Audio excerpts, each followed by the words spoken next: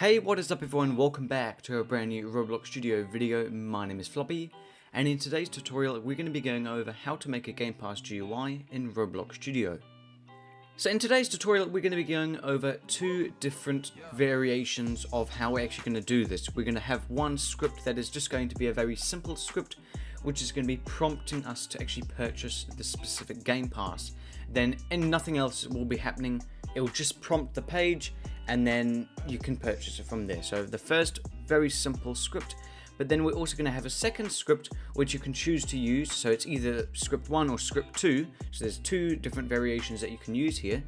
And then with the second script, what basically is going to happen is if a player, it will work exactly like script 1, it will prompt the player the Game Pass, but then if the person already has the Game Pass, then a GUI or something will happen in game notifying them that you already own this Game Pass. So for starters, you want to make sure your Explorer and properties are enabled. If your Explorer and properties are not enabled, head up to the top bar here, click on View and enable Explorer and properties, and they should show up somewhere over your screen. You now want to go and create your GUI that we're actually going to be clicking on, or the player is actually going to be clicking on.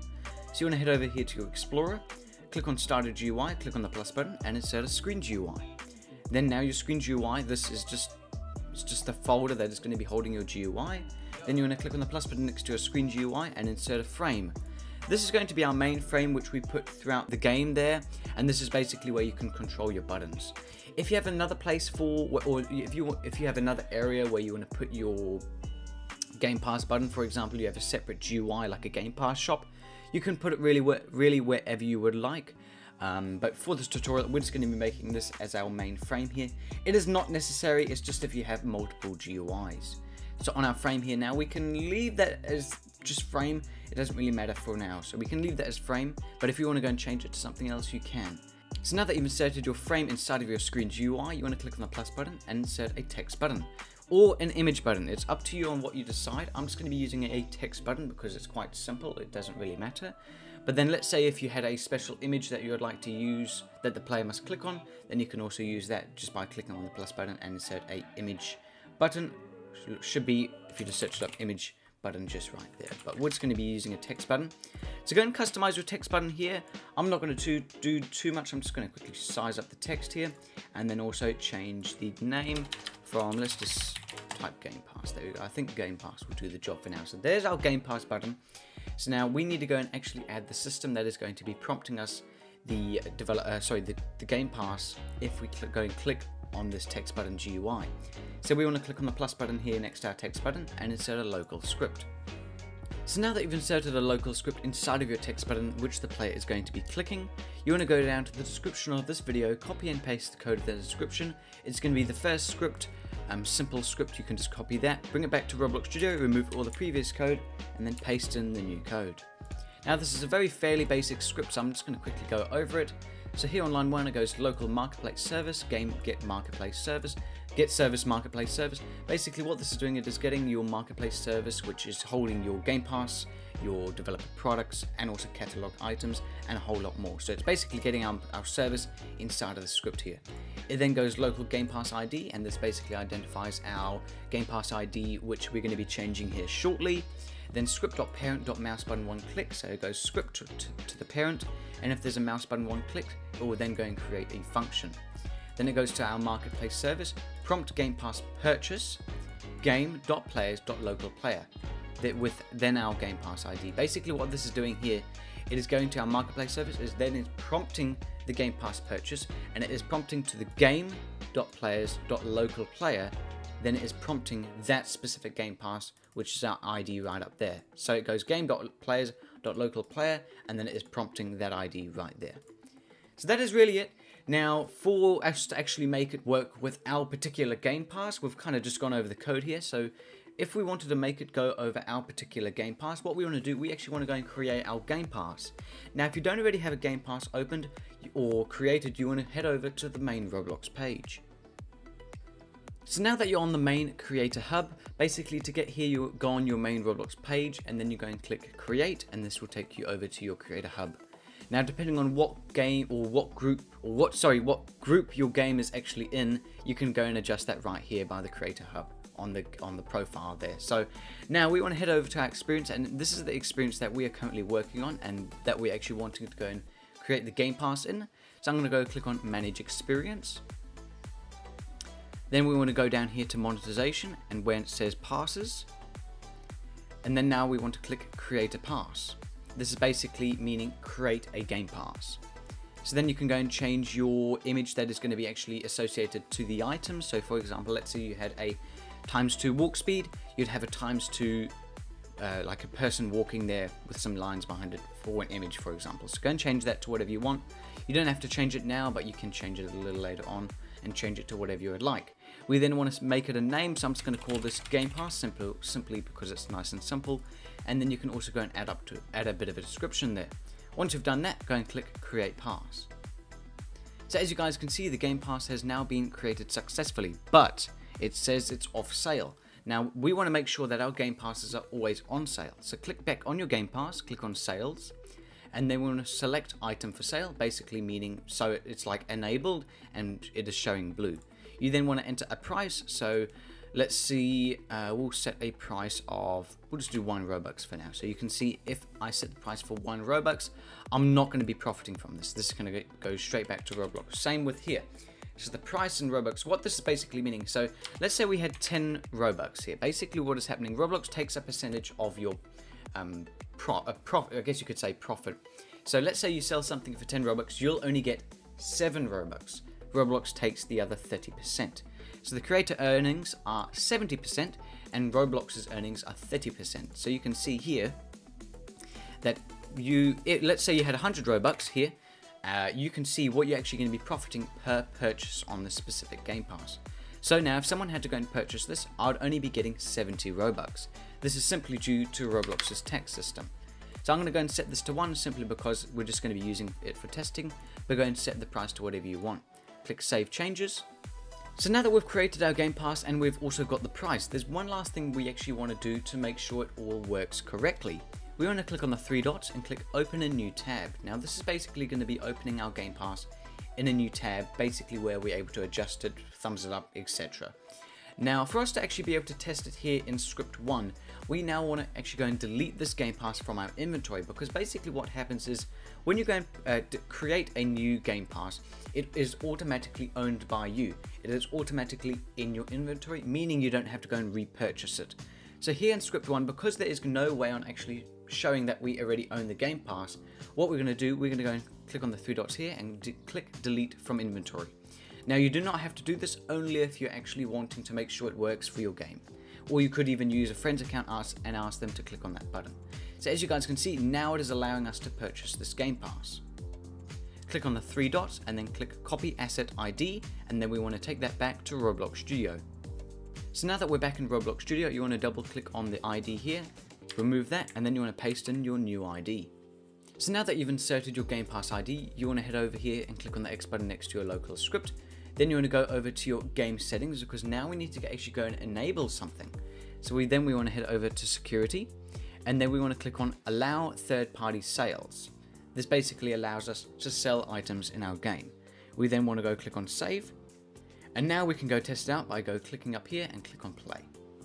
So as you guys can see, we're now in the base play, and if I go click on our game pass over here, you're able to see that it prompts us to purchase this game pass. Now the reason for this is because we do not already own the game pass. If we owned the game pass, then nothing would pop up. We would just click the button and nothing would happen. No GUI would pop up. Absolutely jack squat would happen. So anyway, because we don't own the game pass, then it prompts it to us. Now this is just a test purchase, so this does not mean I'm going to permanently own it.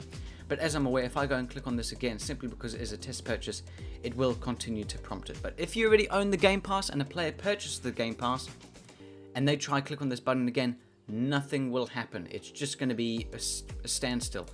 I'll be clicking and nothing will be happening. So this could work in some games, it could work in others. It's really up to you on which system you use. This is system 1, and now we're moving over to system 2. So for system 2, we're actually now wanting to go and create a different GUI. This is going to be the GUI that is going to be popping up if the player already owns the Game Pass. So we want to head over to our frame here, click on the plus button. This is our main frame that is holding all of our buttons. Click on the plus button next to our main frame here. and then we want to insert another frame. Now this is going to be the frame that is going to be saying you already own the Game Pass, so we'll put that right here. Just something simple, nice and basic. Now also keep in mind, if your GUI layout is different to mine and you put your button elsewhere, that's okay. There's just a couple things that you would need to adjust in the script regarding on where this pop-up GUI is. So I'm going to go and change the name of this frame now to Open GUI. You can go and change it to whatever you want, but you will have to adjust it in the script if you go and choose something else. So I'm just going to call it Open GUI inside of our main frame, just below or just above our text button here. So it should look something similar to this if you're following along. So then we could click on the plus button and set a text label, and now we can really just make this very simple. So I'm just going to go and change this to text scaled. Where's text scaled? There we go. You already own this Game Pass. And as you guys can see now, if we go and click on the Game Pass and we already own that Game Pass, then this GUI is going to open up. So here's our main GUI called Open GUI with our text label. We now want to head down here and disable this, basically meaning it is now invisible. And the only time that it's going to become visible is if the player tries to purchase the Game Pass again and they already own it. But now we want to head over to our text button, which is actually going to be prompting the Game Pass and configuring everything else.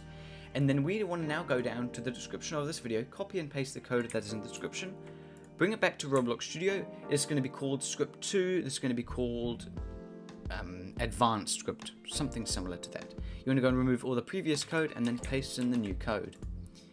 Now basically what is happening here, it is very similar to the previous code. There's just more happening regarding if the player has the Game Pass already. So here it goes, script.parent.mouse button, one click, it creates a function. We then identify a couple of things here, local marketplace. You can all put this really above here if you really wanted to, but I've just gone and put it here in the middle. So then we identify our local GamepassID. So this is our GamepassID. So if you guys remember that ID that we had just before that we put in script 1, you want to go and put that right here. So go and paste in your GamepassID there. So as you guys remember, local marketplace service, it gets the marketplace service, GamepassID, identifies our ID, local has pass, and then local GUI has pass is going to be used down here in the local success, etc. It's going to be used down over here, so that's why it's blank at the current moment. Local GUI equals script.parent.parent.openGUI. Now this is where you are adjusting where your GUI is located. Now it can be a little tricky if you've gone and put it in another screen GUI or in a different location somewhere in started GUI. It can then get a little bit confusing, but basically where it is going now here with the local GUI, it's going to the script. So from our script to the parent of our text button, so that's the frame, and then it is going to the open GUI. So it's going script.parent.parent.openGUI, and that is basically identifying our GUI that is going to be opening. Now, depending on what you went and renamed it, and if you've been following the exact same steps that I've been doing and your GUI is laid out exactly like this, you then want to go and change whatever you went and changed your frame that is going to be opening. You want to go and change that right here. So let's say you called it fish, you'd go and change that to fish. But our one is called open GUI, we'll just leave it as open GUI. Then on line 6 it goes local player equals game.Players.LocalPlayer. This basically identifies the player, which is us, the player that is going to be, I guess you could say, purchasing the item. It goes game.Players.LocalPlayer, and that is us, our local player.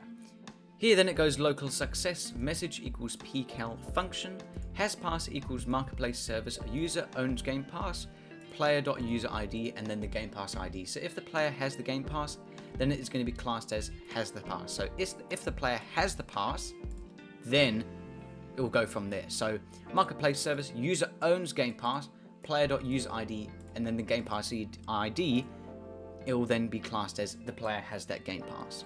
I'll explain a little bit more on here. So if has pass, so if the player does have the Game Pass, which we found up here, then after the player tries to go and purchase it again, then a GUI.visible is going to equal true. So our GUI, if you guys remember, our GUI is our open GUI frame. It then goes to the properties of our frame, and then it goes down to the visible, and it enables it, basically meaning it is true, that it is now currently visible. Then it waits 3 seconds. You can go and adjust this however long you want your GUI to show if a player tries to go and purchase that Game Pass again.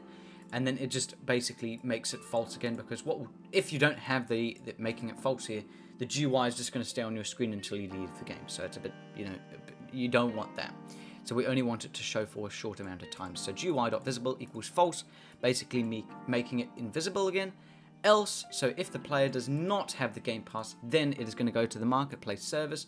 It is going to prompt the Game Pass purchase to the player, and with that specific Game Pass ID, basically prompting so that the GUI or the prompt page or the purchase page pops up on that specific player's screen. For this tutorial, I'm going to be making our local GUI equals script.parent.parent.openGUI, simply because that is a more trustworthy way.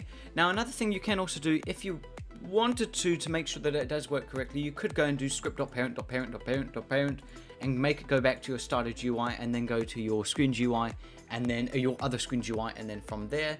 But it really is just going script.parent, so script.parent.parent.openGUI. That's all it's doing. So anyway, there's our GUI, and for the tutorial, we're just going to be leaving it as script.parent.parent.openGUI. So once you've gone and adjusted everything to your preference, gone and changed your ID, gone and changed the wait time, etc., and also your GUI name, you want to head over here to your local script, click on the X button, and then we want to go click on play to go test it out. So as you guys can see, we're now in the base play, and now that we've gone and actually purchased our Game Pass there through the main Roblox page, if we go click on our Game Pass here now, let's say we're just drawn back in, you know what, I'm going to go and purchase this Game Pass. It is now going to warn us, you already own this Game Pass, basically allowing us not to be prompted to purchase that Game Pass there. So if we go click on it again, you'll be able to see you already own this Game Pass, and nothing has popped up here prompting us to purchase the Game Pass again, simply because we already own that Game Pass. We'll do it one last time here. If we go click on Game Pass, you already own this Game Pass, and now after 3 seconds the GUI will disappear, and now we're going to continue playing our game normally. If you guys are a little bit lost, or you don't really know what you're doing, feel free to create a ticket in my Discord server and we can happily help you out. But anyway guys, I'm going to wrap up the video here. If you did enjoy, I'd appreciate it if you do consider subscribing to the channel, turning on the notification bell, and also do consider liking the video. I'd really appreciate it. But anyway, have a lovely rest of your day, and I'll see everyone in the next Roblox Studio video.